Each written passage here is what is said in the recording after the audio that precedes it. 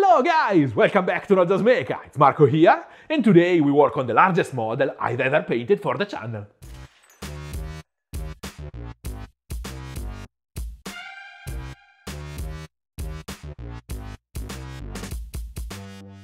Nothing beats the sight of a large stomping monster bringing chaos in the middle of the table. And now that I have more time, you'll see many more of these bigger models. So let me know in the comments what you want to see next.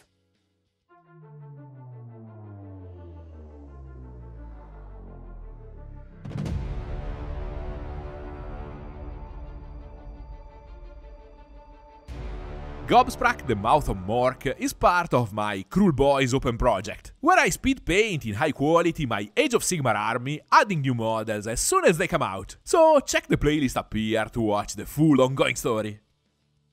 Speed painting units is a simple task, where you easily accept the loss of a certain grade of detail in favor of the general mood and a bird's eye view of the troops. But heroes and monsters are always a bit trickier.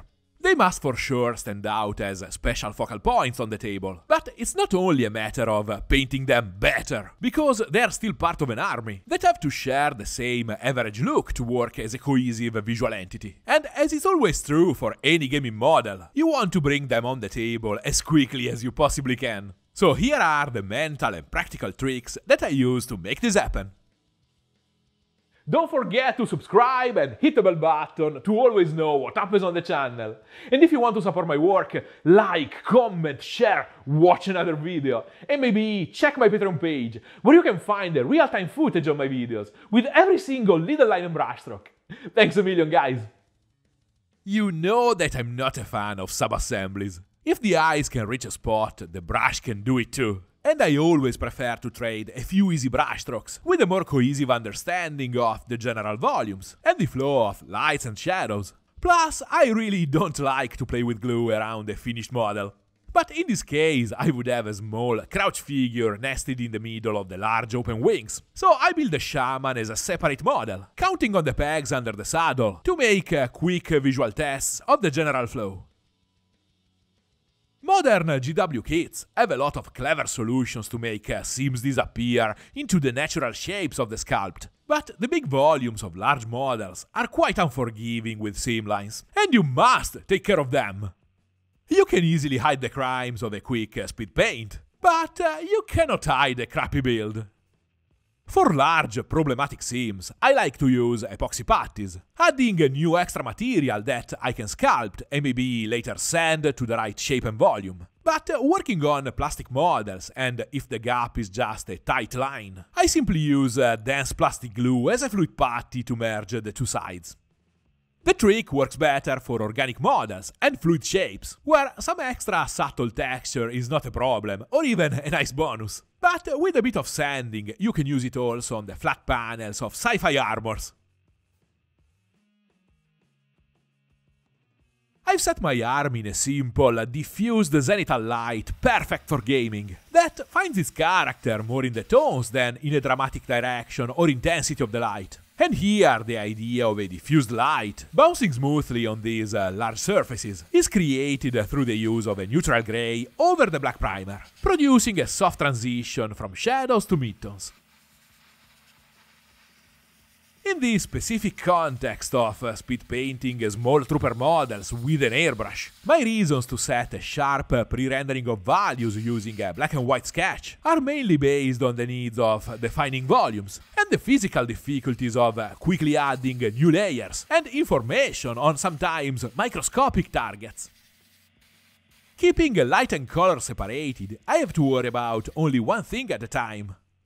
Setting a precise sprayed sketch is quick and simple, and the transparent paints I like to use in the second stage can easily incorporate the information underneath, giving me the freedom to add a ton of new interesting colors on a close progression that's already mapped out and tightly placed. On large models and monsters, where I don't feel the pressure of the small volumes and their little shapes crowded with details, I tend to apply a looser sketch with less focus on the actual volumes and with an early attention on the colors that I'm going to use later. The placement of white in particular is almost entirely influenced by the position of the bright red elements of the scheme. You can see here on the wings that I don't really care about the virtual darker value of the lower parts, ideally less exposed to the light coming directly from above. And despite the relative position, I turn them into pure white to support better and add extra light to the red and the most saturated tones I'll apply on top. In this workflow, tones are the main protagonists, and thanks to the large targets easy to model, I do most of the volumetric work directly with strong, saturated tones. Even if I don't rely too much on transparency here, inks are always a great choice to let the underpainting playing its part, without the need of dilution and extra time-consuming steps. And of course, their crazy saturation gives me in one step the punch of color I need to grab the attention of the viewer. The general scheme of the army is based on natural desaturated brown and green hues, and red is the eye-catching accent of the iconic shields and heraldry. So on this named hero, I really want to push its presence and impact to the maximum, like a clear sign of his status in the hierarchy of their society. From the technical point of view, the progression is very simple and straightforward, following its natural evolution on the color wheel, moving from red to magenta and violet. I start with the brightest main red tone, extending its presence on an area larger than what I want in the end, so I can use a good border on its edge to build up a gentle transition into magenta, and I do the same on its connection with violet. From here, I move to the more grounded and more natural sensations of brown. As you can see, I'm adding new color, but using a lighter end to obtain higher values from the overlap with the black and white sketch. I use it also here and there to start building some of the organic tones of the rotting environment. Here things become a bit more technical. I use a bluish turquoise as a cold finisher for the progression, and in a few hidden parts as a source of localized dark values. Turquoise has a greenish hue coming from the presence of a small quantity of pure yellow in its optical formulation, and this yellow note is brought out by the similar warm components of brown, making this overlap visually pleasant and easily compatible, and producing an organic cold green note. As a bonus, the optical mix of light application and light underpainting keeps the area in the high values suitable for these high spots. But at the same time, the high content of blue of this ambiguous color fuses well with violet, extending the movement of my shades on the natural circular path of the color wheel. In this case, the more aggressive application of a thicker layer over a darker, more opaque base produces deep shadows entirely made by pure colors. This way I obtain subtle cold shadows, in contrast with the warm lights that I'll paint later on top of the midtones, tying the model to the same environment in which the rest of the army is virtually standing. I use the yellow note of raw sienna to base the skin, with a few soft, translucent layers.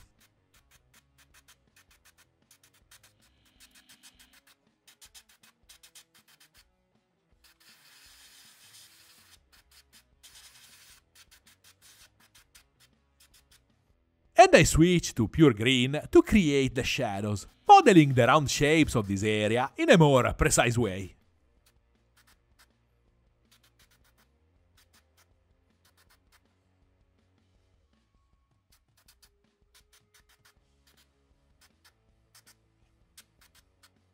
The darker elements of legs, beak and mane are based with a new, more opaque layer of turquoise.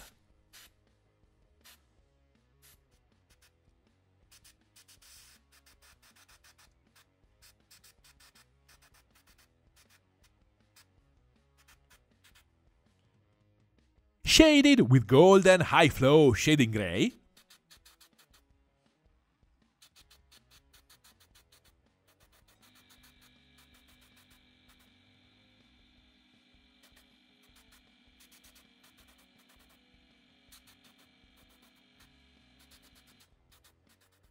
and a tiny bit of pure black to close the reverse progression.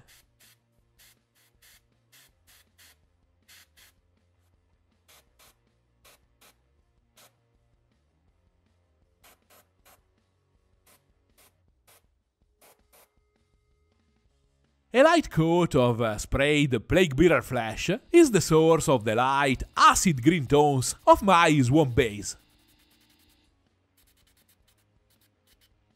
Different inks and brands create a variety of inconsistent finishes, so I feel the need to fuse and uniform all these layers under a thin coat of matte varnish. But to be honest, in the grand scheme of this project, this is just a useful side effect, and I'll explain better the main benefit of this layer when we get to oils.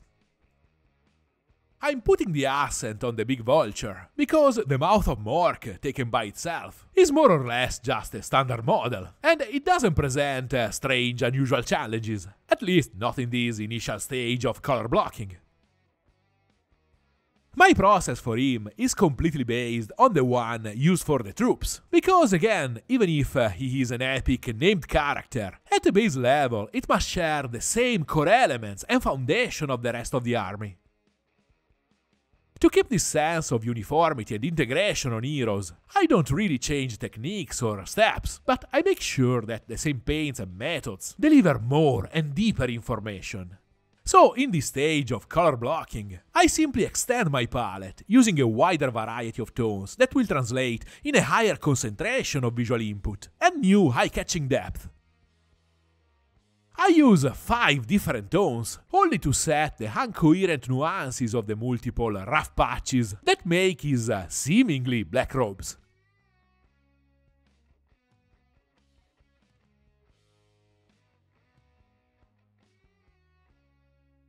And every single brown tone of the instant color line, just to prime all the little wood elements with a rich dynamic palette of random tones that creates the illusion of a ton of complexity and internal diversity without really doing more work than while using a single color. Remember that the speed painting motto is work smarter, not harder. A quick note on the true metal effects. On the troops, I use my patented recipe for metallic contrast paints, but this model has only few small metallic elements, without any extremely interesting volume or shape to highlight. So I use the same basic components, but with a denser and less fluid silver as main ingredient, and vessel for the color pigments of the inks. I lose their dynamic, automatic rendering of the volumes over the sketch, but I get a finer control of the brushstrokes on the tiny details, and a higher saturation for the chromatic sensations that fall basically into just 2 categories: the strong bluish tones of the hero's heraldry, and the darker rusty details of the more trivial equipment.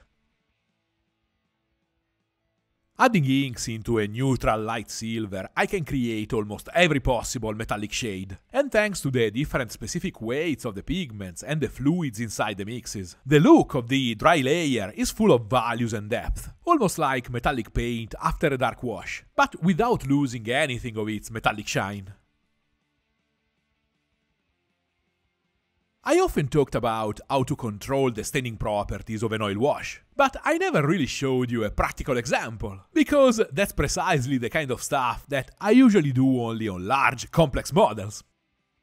The idea is that any kind of wash, but an oil wash in particular because of its slower drying time, settles and binds to the previous layer in different ways, depending on the finish of that layer. In the microscopic level, a matte surface looks like this. And all these microspaces are able to grab and retain a crazy amount of paint and pigments that remain in these volumes, even if you clean the tangent surface with sponges, Q-tips, or even solvent, because they simply cannot physically reach these areas.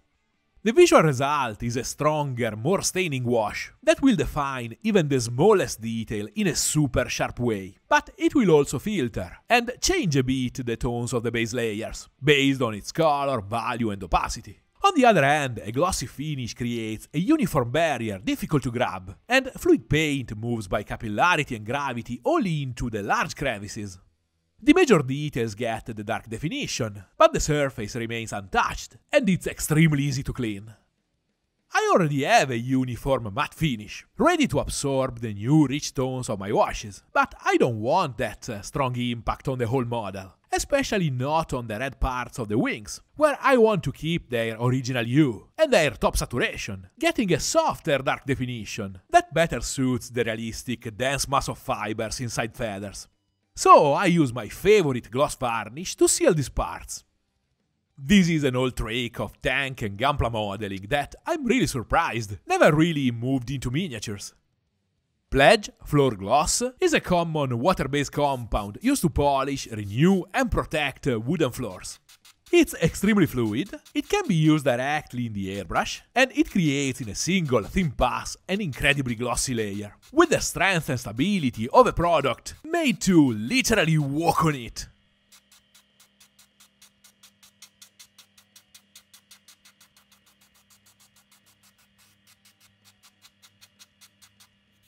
And I add a bit of glossiness also to the base, mostly to sell the idea of the wet vegetation.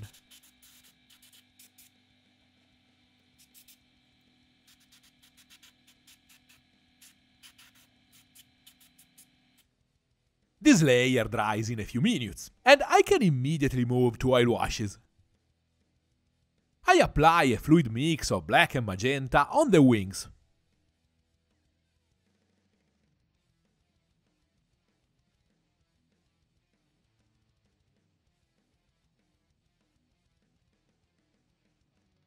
A dark green on the vulture skin,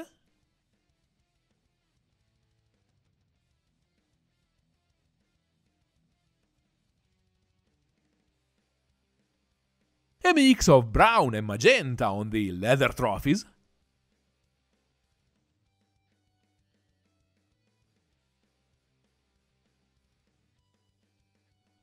and Payne's grey with a pinch of black on legs, beak and white feathers.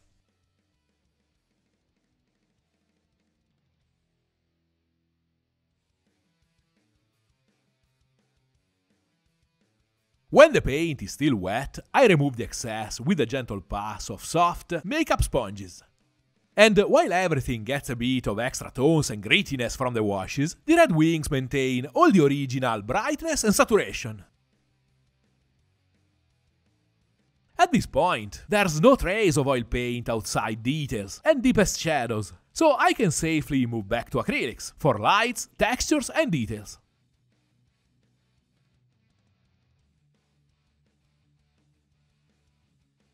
I'm sure you're curious about why I just don't keep using oils for these steps, especially considering that I've used the easy blending properties of oil paints on the smaller surfaces of the infantry models. The main reason is that I want the big bird and his wrinkly old master to be totally, absolutely not smooth.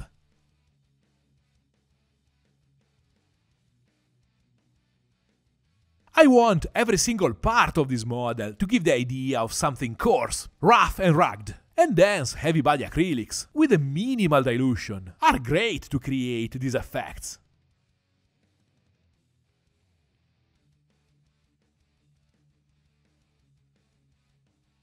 The tones I have on the palette are more or less the same I've used in the previous stages.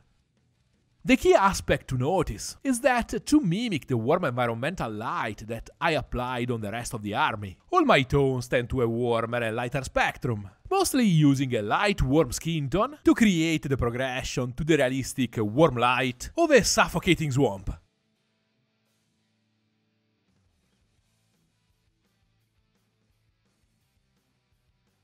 To create the rough, dry effect, almost everything from this point forward is painted with a fine, aggressive stippling of dense paint, and all the work is done by the tip of the brush.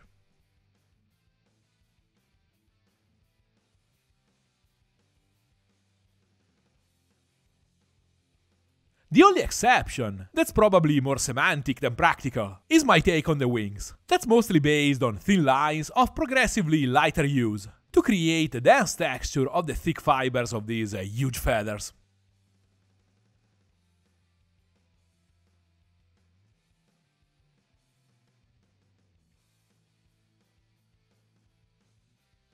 I have a ton of footage of all this brushwork, and if you want to see every single movement of my hand and brush, check the real-time video on my Patreon page. The work at this point is simple, but there are still a lot of extra, little interesting things happening on the palette, and in the main focal points of the model.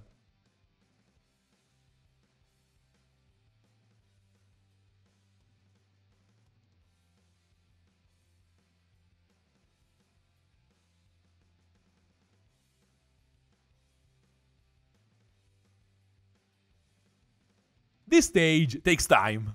Much more time than all the previous steps put together. But the use of a simple, contained palette and a single, constant general approach to brushstrokes and lights all over the model puts the brain on a kind of automatic, super efficient path, where the hand becomes more confident, faster and faster after every little dot. There is no more problem solving to do, because I'm working inside macro shapes that have already a well-defined extension and development, and all I have to do is to stipple my way to just a couple of extreme lights. After assembling the individual pieces, I check and retouch all my extreme highlights. I've constantly kept an eye on the proportions of lights and shadows during the process. But I like to be sure of having a believable up-down progression, where the high metallic elements in particular bounce back more shine and light than the parts in the shadows or facing downwards.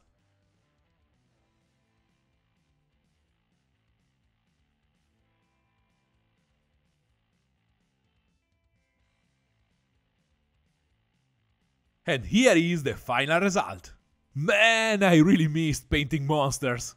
The freedom and the possibilities of a bigger canvas full of empty space is super exciting.